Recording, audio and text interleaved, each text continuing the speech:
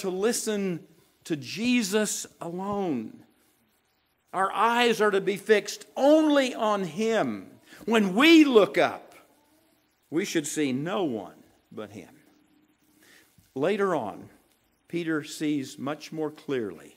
And in the book of Acts, in chapter 4, he makes this comment. He says, salvation is found in no one else.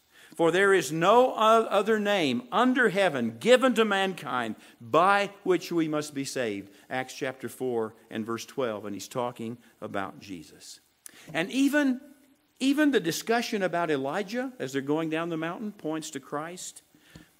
The disciples ask him, well, what about Elijah coming? It's the end of the book of Malachi, where our Old Testament ends. And they're asking about Elijah coming. Well, Jesus knew that the Elijah to come was John the Baptist.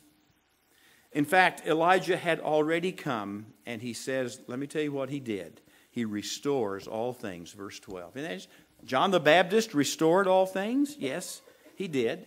Because he came preparing the way and pointing to Jesus, and it's in Christ that all things are restored. Up to this point in Mark, restored is used twice. It's used in chapter 3, verse 5, when Jesus restores the man with the withered hand, and it's used in chapter 8, verse 25, when he restored sight to the blind man. And what's being said here is that in Christ, all health and sight, everything spiritually that we need is restored. It is made new in Christ. So everything points to Him. Don't forget verses 7 and 8. This is my Son, whom I love. Listen to Him. And when we look up, we see only Christ with us. That's the message. Now, most of us would prefer to stay on the mountain, right? And bask in the glory and in the presence of God. But we can't live there. In fact, Chris was telling me when we were talking about this week that you can't live on the mountaintop. No water there, no rivers. You can't plant crops on the mountaintop. You can't live there. It might be nice to be on the top of Mount Everest for a little while. You don't stay there long.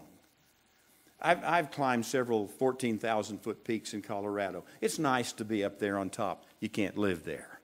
You can't be there in the winter. There's no way to make a living. You go down into the valley. That's where life happens. And so, Jesus and Peter and James and John come down, and they come down to find the other disciples struggling, unable to help a demon-possessed boy, surrounded by argumentative opponents, and surrounded by a disgruntled crowd. They re-entered the world of human failure and demonic discord. That's where we live, folks. That's where we live, not on the mountaintop. See, the disciples had been approached by a man seeking deliverance for his son. They couldn't drive out this unclean spirits. On this occasion, they are found wanting, and their inadequacy brings them public shame because they're surrounded by their enemies, they're surrounded by the people, and nobody's happy. Will these guys never catch on? I mean, why can't they realize what's happening? Jesus expresses His frustration with them, but also His patience. When you hear the words, how long will I put up with you? You know, when we say that, it's almost like, I wish you weren't around anymore. I don't want to put up with you any longer. How long is this going to go on? His words, how long, do not convey a wish to be rid of them, but refer to how little time He has left to soften their hardened hearts and acquaint them more fully with the power that can really cast out every evil spirit. Now, the boy's father's also exasperated, but he hasn't lost all hope. He approached Jesus and says, if you can do anything, help us. And Jesus replied, everything's possible for the person who believes. And then this grieving father, this concerned father, makes what I think is one of the greatest statements in all of the Bible. He says, I do believe. Help me overcome my unbelief. Does that not resonate in your heart? I mean, all of us who fight this same battle that this father was going through need to say that over and over. Yes, Lord, I believe. I can see something, but help me see more clearly. Help my faith to be stronger and greater. That should be the prayer that all of us offer to God every day. Lord, I believe. Help my unbelief. What a great statement that is, and how it includes, I think, all of us. Well, it was then that Jesus cast the evil spirit out of the boy. And I want you to notice the resurrection language used in this account.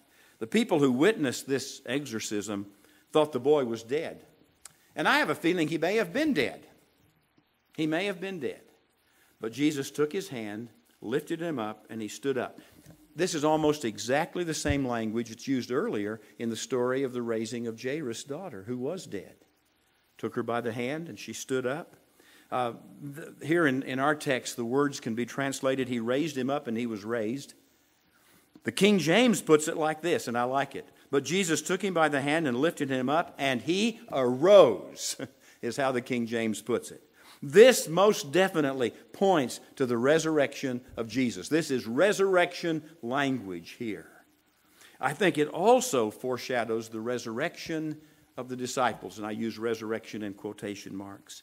Because when Jesus died, they're just like this boy in the story. They're robbed of speech. They're rigid with fear. They're trembling behind closed doors. They are spiritually impotent until Jesus was raised from the dead. And then they got their voice back. Then they stood on their feet. Now there's one more little item to discuss in this story. The disciples evidently wanted to learn from their failure. And so in private they asked Jesus, why couldn't we cast the evil spirit out? The word "we" betrays their misconception about casting out demons. Now, they've already done this. Remember when Jesus sent them out 2 by 2? And they had cast out evil spirits. So they've already done this. But I think now they're relying on their own skill. They're relying on their own power. They may have wondered if something was wrong with their technique, if they didn't get the words just right or didn't wave their hands in just the right way. And so the Lord says this kind can only come out by prayer.